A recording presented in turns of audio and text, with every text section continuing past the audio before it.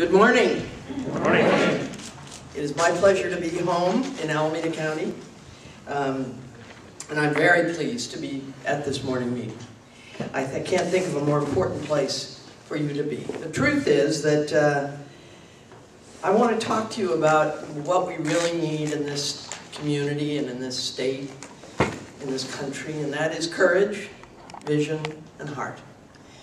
Because the truth is, we have more resources than our ancestors had coming out of a depression and a war. But we're not doing as well by our children, I would argue, as those people did in the 40s, 50s, 60s, and into the 70s. And I also want to say that I think it's really important that we figure out how we work together. Cities and schools, nonprofits, and community-based organizations, parents and grandparents, and great-grandparents.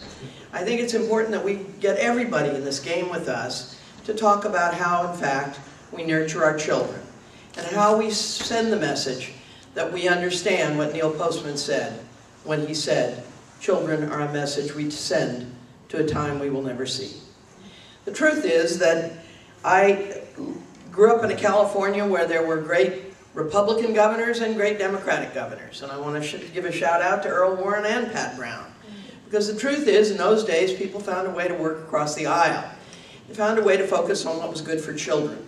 And I think that we have an opportunity in this community to work across the aisle and between the cities and the schools and between other organizations to focus on what's best for our children. And I think that's what we really do need to do today. Now let me just say, I salute all of you because I realize more than ever that our children really need heroes. They need angels. But I've come to a realization that the heroes and the angels in my own life look a lot like more like Mr. Rogers than like John Wayne. They look a lot more like Betty White or Barbara Jordan than they look like Miss America. The fact is that real heroes and real leaders look like the people sitting in this room on Saturday morning. And I want to just say that I believe very strongly that our children need you now more than ever. There are so many challenges in California, and so many children are in very difficult circumstances. They have single parents, or they have two parents that are working 2 jobs each. They have parents that are commuting long distances, and these parents love their kids, but in fact, they are unable to give them the time they really wish they could. They may be in foster care or in a group home. They may be being raised by a grandmother. I have met these people as I visited schools all across California. And in fact, I've been in schools in both San Leandro and San Lorenzo, and I've been in schools in every school in Union City, every school I've been to at least one school in every county in the state of California. And I'll tell you something, there's nothing wrong with our children. I'm worried about some of the grown-ups. The kids, whether they're in rural, remote parts of the state or whether they're here in San Leandro, these kids are just fine. But they do need the kind of support that the people in this room can lend them, and that you can identify other people who may not be here this morning and can help us to be role models for these children. It's spring, so you're probably not thinking of It's a Wonderful Life, my favorite Christmas movie. But I just want to remind you all, there's a wonderful scene in It's a Wonderful Life where Jimmy Stewart, who plays George Bailey, is thinking about killing himself.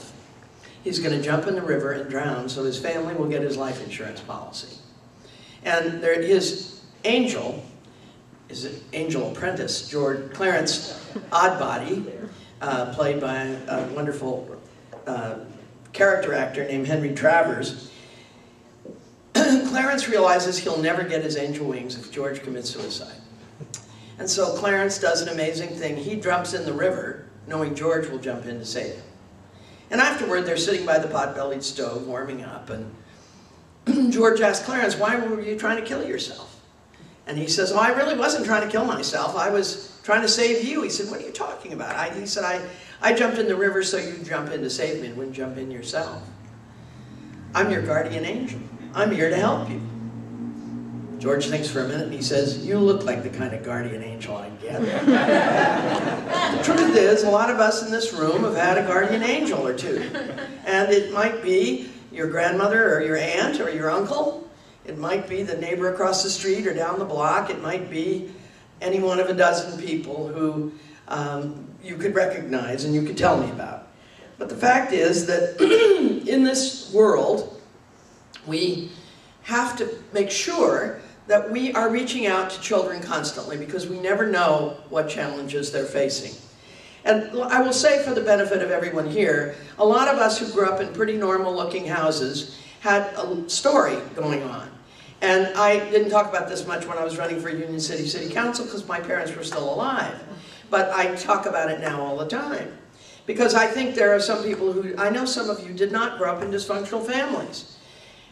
But you married somebody who grew up in a dysfunctional family. Or your best friend was from a dysfunctional family. I'm a triple dipper. What the research tells us about kids that grow up in dysfunctional families is that over 70% of them become functional adults. And you know what they have in common? They got more education than their parents got, and they had a mentor other than a parent, commonly a teacher, but it might be a recreation leader, it might be an after-school tutor, it might be, as I said, some neighbor, some friend, some member of the community, somebody sitting in this room this morning. I will just tell you that I believe it's time for this community and every other community in California to figure out how we put down the barriers, get out of the silo, and work together on behalf of the people that live in our town, most especially our children. And I will tell you all, the Constitution of the state of California has this wonderful preamble where they talk about, you know, secure the blessings of liberty, provide for the common defense, all that good stuff. But remember who they say it's for? For ourselves and our posterity. Our posterity is the only interest group important enough to be mentioned in the preamble to the Constitution. And I think it ought to be a laser focus of people that live in this state, in this county, and in this town. The reality is that focusing on children pays huge dividends. And I'll give you an example. Ruth and I came out of Union City. Ruth and her wonderful family were great supporters of mine. Her kids were 2 and 4 and being pushed in little wheeled vehicles, but that's okay. The reality is that when we were in Union City, there was a really serious gang problem in the city. It was the fastest growing community in Alameda County, and we couldn't hardly build the schools and maintain them, let alone the city parks and maintain them. And so we did some things cooperatively. I proposed to the mayor that we put together a committee made up of 2 members, the mayor and a member of the council, me, and the city manager, and the head of the school board, and the secretary of the school board, and the city superintendent, school superintendent. And we started meeting on a regular basis and began to talk about things we could do. They built schools on city parks and co-maintained them. Stop and think about it. In a lot of, now you're not a fast-growing city, so this may be not a real issue, but stop and think about it. During the school day, most of the parks are empty and the schools are full. Then summer comes and the schools empty out and the parks are full. But we figured out that if we cooperated, maintained these things together, that we could get a lot more done. And we had freed up money that would have gone to maintenance for such things as recreational programs for the city and for more education for the kids. We then had this big fight on the council about whether or not we should help the school district put a police officer at James Logan High School. This was controversial because most districts are expected to pay for their own police, thank you very much. Schools will tell you, I mean cities will tell you, schools have bigger budgets typically than cities do. And so there's sometimes a resentment about sharing costs for things. Well, we decided, since we had a huge problem in Union City, a lot of kids not coming to school, kids that don't come to school are the ones who drop out, kids who don't come to school are the ones because they fell behind. They're also more likely to be, you know, becoming young parents, and they're also more likely to just be getting into trouble. So we had this big argument between the members of the council, and on a 3-2 vote, we agreed to pay half the cost of putting an actual officer at James Logan High School. But we told the chief of police, and Mike Manick is still one of my heroes, studied to be a priest, a very special chief of police, cop, and he said to us, he believed we should put a young officer and we should focus on attendance, which was what we wanted him to do. And he could do that. And so you know what happened in Union City, California because of that? Well, the people here from schools know that we don't pay you if the kid doesn't show up. California has one of the strictest rules of non-payment for non-attendance of any state in the union. So if a kid is out of school more than 4 periods, essentially, they don't get any money, or less than, if they're in school less than 4 periods, or if they're out more than 4, we don't send the school district any money. And so by focusing on attendance, and oh, by the way, it has a different effect when Mrs. McGillicuddy, the attendance clerk, calls the house, or Officer Krupke calls the house. It just has a different effect. I don't know what that is exactly, but I think you're getting the gist of it. So we had the officer focus on attendance. Guess what happened? Attendance shot up. What does that mean for New Haven Unified? They got hundreds of thousands more dollars that year. What did that mean for the kids in New Haven? Graduation rates went up. Dropout rates went down. Oh, and by the way, the daytime crime rate in Union City dropped 33%. It was a win-win-win. Within 4 years, we had data that showed that we were one of the top 10 feeder schools to the University of California at Berkeley for affirmative action. We had, and they don't track that number anymore, but the truth was we went from being, you know, sort of dropout gang city to being a place where kids got engaged. We helped the school district to pass bonds, and at one time we had the highest percentage of bonded indebtedness for the schools of any community around. And you know what? The schools in Union City got better. We said the old schools should look like the new schools. And I chaired the facilities task force, even though I was on the city council, or I was actually on the planning commission at that time. But still, if you get everybody in the town in the game, it pays amazing dividends in terms of public safety, in terms of community commitment, in terms of student engagement. And I will just tell you, the more you can get the kids engaged in doing things in the community, the better they feel about themselves. Look, the Greeks invented the word democracy. It comes from 2 Greek words, demos and kratos, government by the people. But the Greeks believed that more important than the political system you got when you got people to participate was the outcome for the individual. That it personally changed people to perform. And whether it was theater or music or some other kind of public performance or actively engaging in politics, it caused people to grow. I think some of you who I've known over the years know that if you get involved, it changes you. First, you meet some of the nicest people. And second, you really do feel better about who you are and what you do. Well, that's true for kids too.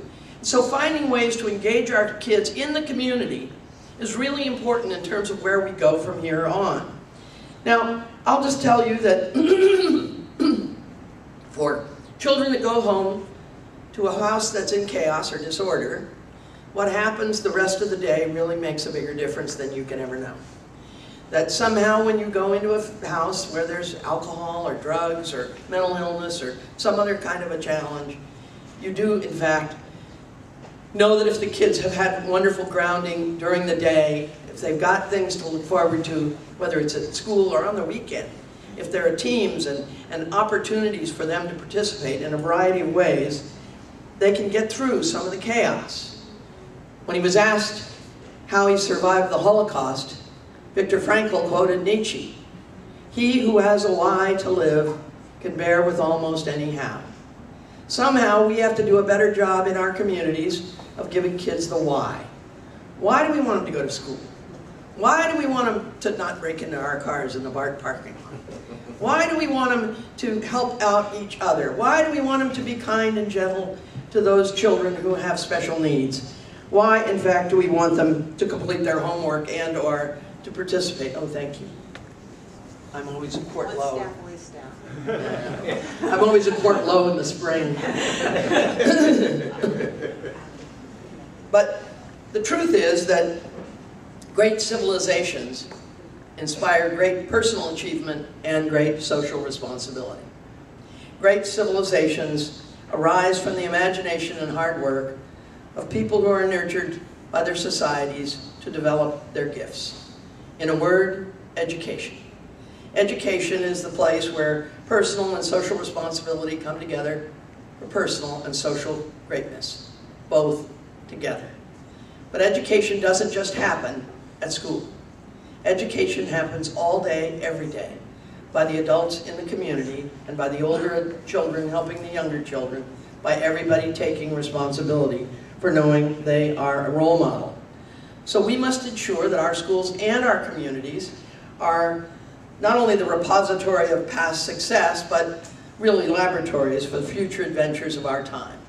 We've got to give kids a sense of meaning and purpose in what we're doing, whether it's at school or in the park, whether they're walking down the street or going to BART, whether they're helping each other or some other person out. We've got to create in our students this sense of social responsibility. We've also got to make sure that the fact is that we're talking about the future greatness of this community, but we're talking about the future greatness of each and every individual child. And when we say that, we must say to each student, we need you. There are talents in you you may not know about yet, but we need you. We have good and important work for you to do. And we must tell our students that it is, in fact, true that greatness arises out of working hard, yes, but also out of finding things that you love to do that are constructive. You know, George Bernard Shaw said, if you love what you do, you never work a day in your life. I don't know about you, but I've known a whole lot of wonderful recreation leaders and teachers, a lot of wonderful principals, and a lot of wonderful city managers, and a lot of staff, and yes, a lot of people who don't necessarily make the big money, but who feel real satisfaction about what they do. I've known some fantastic police officers and firefighters, got some of all those people in my family. Got some nurses and even a few doctors, but some engineers, but also some people that worked with their hands. My brother, the plumber, my dad, the machinist. So we've got to say to kids that all work has dignity in it. All work is important. I'm glad career and technical education is here today. The truth is, I was once in the Silicon Valley debating Milton Friedman. It was during the voucher fight, and we debated a little bit, and some guy got up in the audience and he said, look, I can't be worried. We were debating the voucher at the time, and it was on the ballot, and he said, I can't be worried about other people's children. I can only worry about my child. What are you going to, why don't you just let me take care of my child? I said, well, let me talk to you about that. Do you fly? Because when you get on that airplane, somebody else's child is the pilot. Somebody else is the machinist who machined the parts in that wing assembly when it lifts up so gloriously and sets you and your family safely down. Somebody else's child took the engine off that wing and overhauled it and remounted it. Somebody else's child is in the air traffic control tower seeing you and your family safely home. This country runs on other people's children, and we must never forget.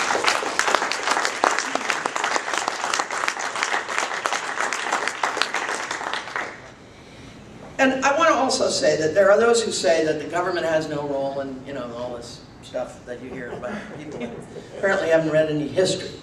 So I want to just remind you that the founders of the first two political parties, that would be Jefferson and Adams, Jefferson wrote, every government degenerates when trusted to the rulers of the people alone.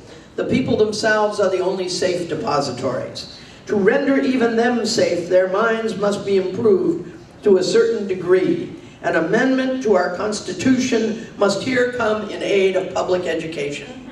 That from the biggest advocate of states' rights in the history of our country.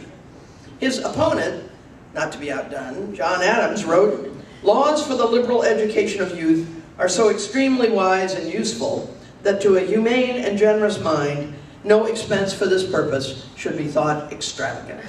End quote. These two people, who were enemies actually in the early years of the country, went on to become great friends again.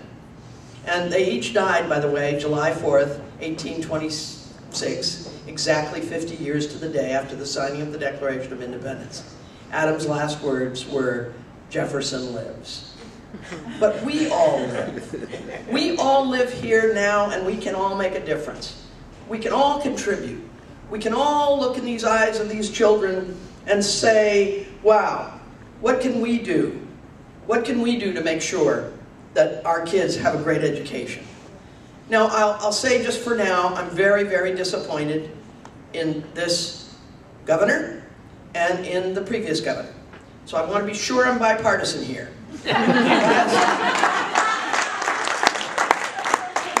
Several years, we have not been focusing on children in the way we should. Frankly, my dear, I don't give a damn what your politics are.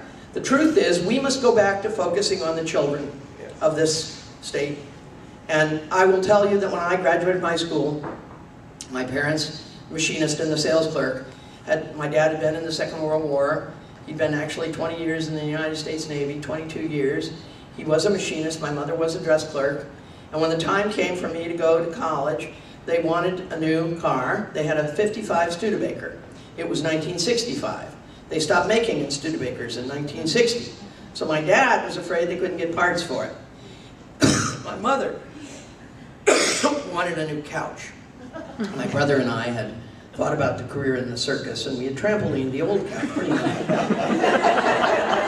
did not go to the circus, however. And my mother did want a new couch since she was due.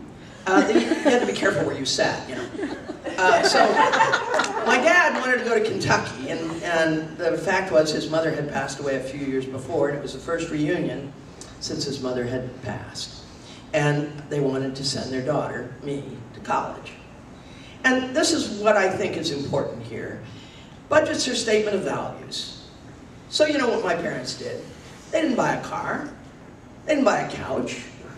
They didn't go to Kentucky. They sent their daughter to college.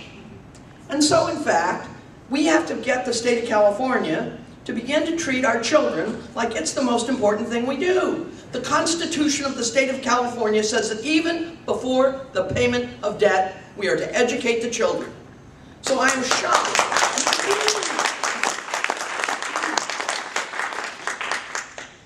It's a beautiful spring, but it's giving me, you know, the worst allergies.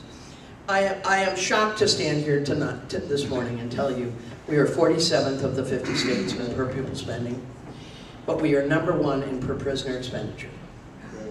Let that settle in for just a minute. And then show me the hands of all the people who think that's a good plan. I'm looking for these people. I have been talking around California. I haven't found a single person that thinks we ought to be, I'm sorry, I know you're trying to come. I haven't found a single person that thinks it's acceptable or even a slightly good idea to be 47th in per pupil spending and 1st in per prisoner. The reality is that the state constitution, which says we should be spending, our first priority should be education. If they looked over the last few years, they'd find the budget of California went up 30%, so you'd think education #1 priority would have gone up more than that, right? No, no. Education went up less than 20%. Prisons went up 77%, and bonded indebtedness went up 111%.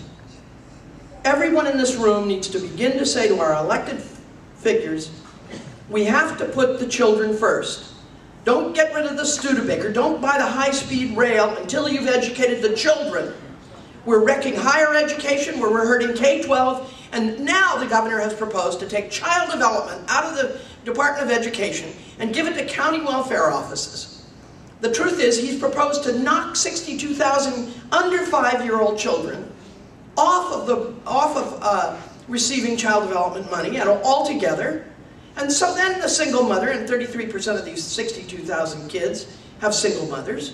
Now the single mother has to decide, well, will I go to work and leave my child in a latchkey situation under 5? Or find just anybody to take care of them? Or do I quit my job? This is not good public policy. And George Duke Machen knew it wasn't good public policy. Why does Jerry Brown think it's good public policy? This is the Department of Finance's plan, has been for years. The Department of Finance, you should know this about them. They know the cost of everything and the value of nothing.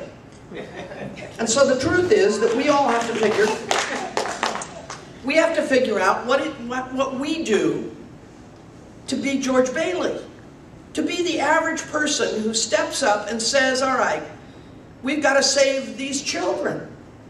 And some of them are not, you know, on many levels, we are not helping our kids. In France, preschool is universally available. It's for all kids. In fact, when a French mother gets pregnant, the doctor notifies the French government so that her stipend can begin to come. And so they can make sure she sees a doctor regularly. When she has the baby, she has a 9 months paid leave. In many European countries, it's 3 years.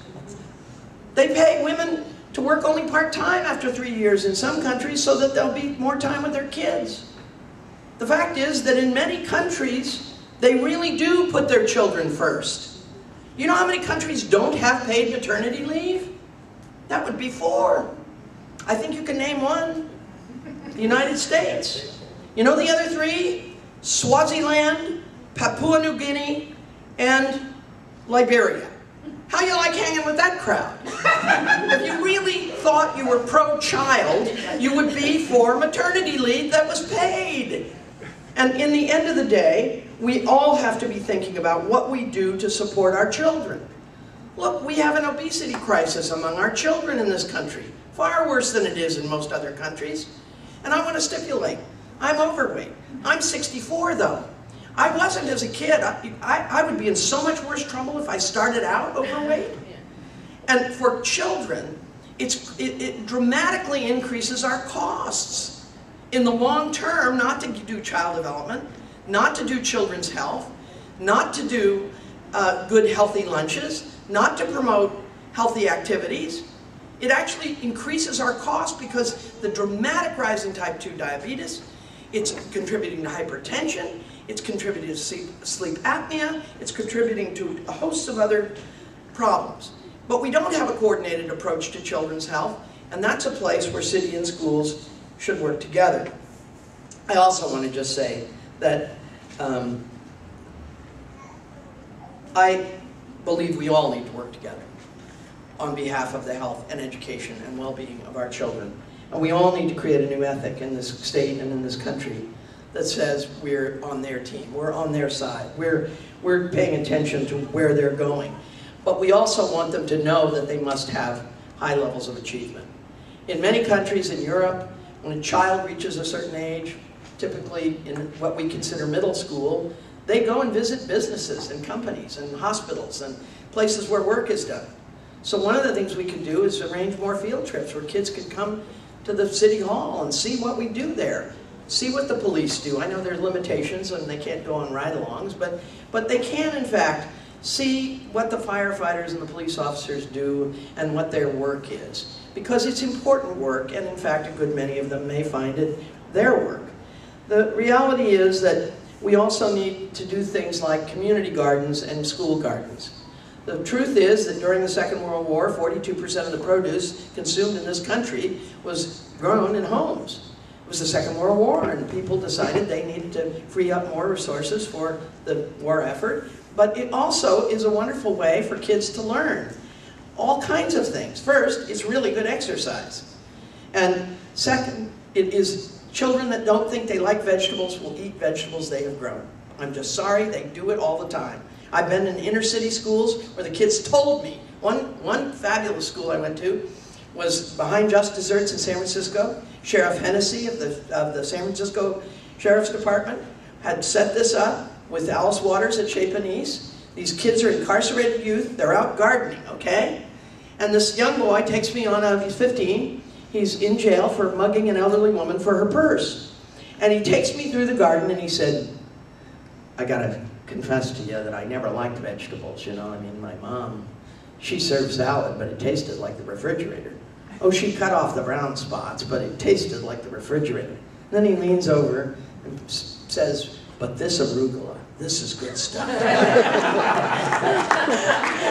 I've seen inner city kids and poor kids singing the glories of fava beans and things they had never eaten before in their lives because they had grown them themselves. And that's something we can do. Every city's got some places that were a few weeds in them last time I looked. And so, in fact, what about if we did more community gardens and engaged more of our kids on the weekends, in summer schools, and in other places? I will just say that there's a lot of research about what I'm talking about. Research about preschool and about child development, research about the importance of education, research about the importance of community engagement and civic engagement, research about how gardens improve and help kids to nurture and grow things. I really do believe America does an amazing job of research. When I was in France visiting the French preschools, not on your tax dollars, but as a guest of the French-American Foundation, because I'd had a universal preschool task force. This woman who was wonderful and was giving us this great tour, I said, so tell me, what does your research show? You've had preschools now for parts of France. They've been around for 100 years, but since most of France has had it since the end of the Second World War. And I said, so what does your research show? And she goes, typical French style, you know, kind of a, well, as a matter of fact, we do not have as good of the research institutions as you in America. So we use your research mostly, because we've done the research. The National Research Council has a whole study called From Neurons to Neighborhoods, from the scientist in the crib. You know, the truth is there's a ton of literature about the importance of preschool, about the importance of civic engagement for kids, about what happens when you get a community involved with the schools and the schools involved with the community, about what happens when kids feel a sense of commitment to their town. You know, gangs go down, vandalism goes down, the real challenges associated with bad behavior go down, and the community becomes a healthier, safer place to be. I will say that we didn't have research when Lincoln did an amazing thing in 1862 in the very depths of the Civil War, when it didn't appear that he would win. He started dreaming about every state having a land-grant college, and he signed a bill called the Morrill Act. And he didn't live to see it really enacted, but if you go online and look at it, he dreams that all kinds of people will get to go to college. Today there are 181 colleges in the United States that are because of Lincoln, that are land-grant colleges, they're called. And you know some of them as Cornell and Duke and Iowa State. You know some as Florida A&M and Texas A&M. You know some as the University of California at Berkeley, University of California at Davis, University of California at Riverside. Lincoln didn't have any research, but he had courage, vision, and heart. During the Second World War, the dark days of 1944, Franklin Roosevelt did an amazing thing. He said, we ought to make it possible for our GIs to go to college. Some people made fun of him, it's true, but in the end, the GI Bill tripled the number of people who attended colleges in the United States. In 1946, Harry Truman signed the National School Lunch Act. He didn't have a lot of research on this, but he had common sense and courage and vision and heart, and he decided we should have a school lunch program because the draft in '46 turned away a record number of young men. They were typically 19, and to a much greater extent than 41 to 45, they had crooked spines and foreshortened limbs and bad eyesight and bad teeth. These were the children of the Great Depression. So if you read the National School Lunch Act, it says the health of our nation's children being a matter of national security, the Congress does ordain and establish the School Lunch Act. In '57, Sputnik went up. Eisenhower could have easily said, my God, we've got a Cold War and a hot war potential. But we've certainly got a Cold War, and now we got a space race. We can't be thinking about education. Instead, he did an amazing thing. He signed the biggest college student loan act in history. He wanted more scientists, engineers, and teachers. He called it the National Defense Education Act. I'm here today talking about the defense of this community, but also the glory of this community. The glory of what you can do if you decide to put your shoulder to the wheel and get behind your children. John Kennedy in 1960 challenged us, early 60s, challenged us to put a man on the moon by the end of the decade.